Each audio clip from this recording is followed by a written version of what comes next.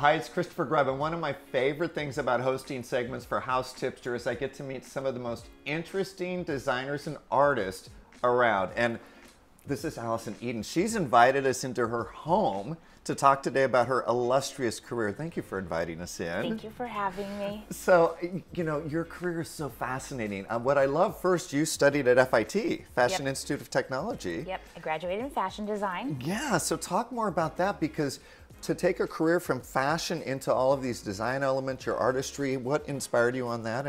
Well, I always loved fashion. I absolutely always loved interior design. My mother was an interior designer. Right. And I always loved art. And I wanted to meld together art, fashion, and interior design into one. I never knew what that really meant until I just started doing it.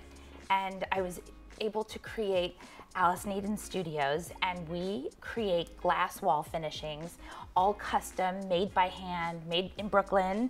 And we've just branched out with Libatex to do a fabulous fabric line, Yes. which I'm so honored to be a part of with Stacy Garcia and her team.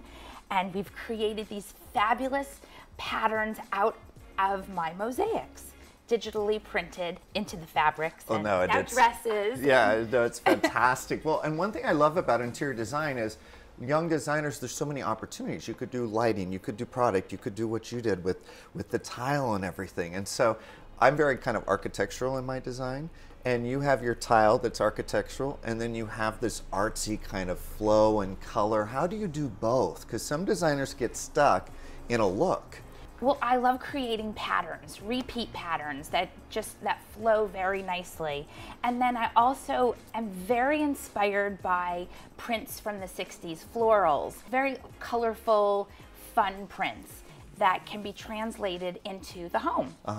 How did that collaboration happen? Did she see your product, or how did that happen? Well, you know, I do a lot of trade shows like HD in Las Vegas, BDNY. She was on the trade show circuit as well, and we were just talking one day, and she said, what about doing a line of fabrics together? And all I could think were dresses. Right. Like, I didn't think of drapery, bedding, pillows, homeware.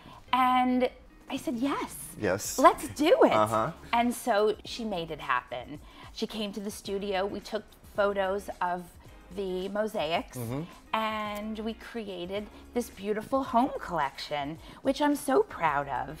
Your creativity is super infectious as a designer, and so when I see your stuff, it's like, oh my God, I can play so much with this and make that statement. It's art. It's art is what you create. All of the prints are all created by hand in a world where everything's becoming, you know, you want something, you have it in 5 minutes.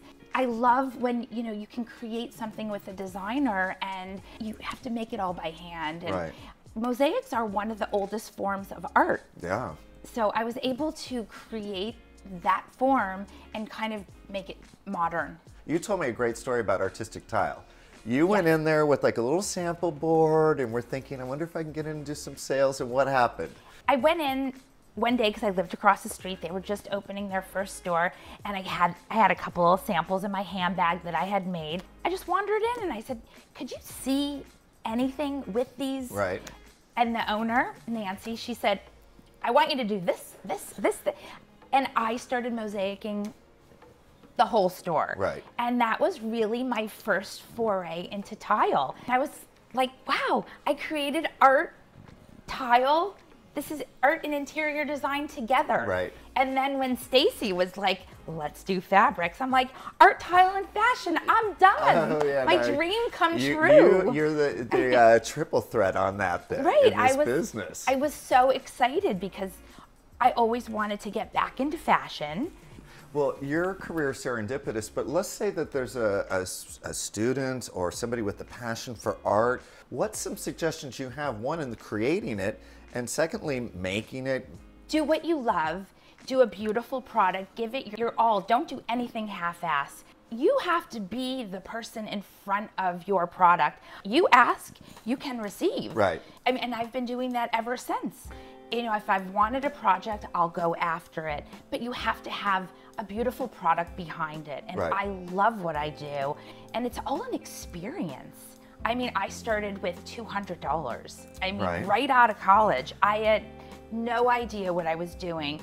And I went for it. I made samples, I carried them in my purse, I just went everywhere.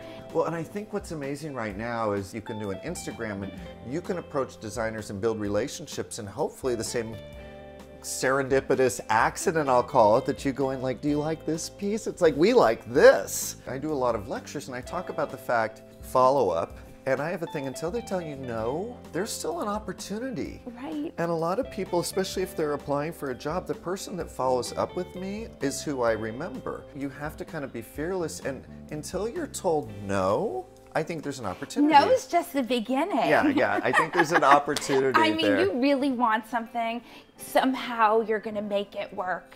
So I know you're to the trade. Where can we go find more information about you, your product, all that you're doing? Well, I have a website. It's AllisonEden.com. Thank you for inviting us in my our gosh, home thank you, and just thank getting you. to hang out with you. And I love your doing. I can't wait to see more. Thank you so much. I Thank really you. appreciate you coming. Thank you.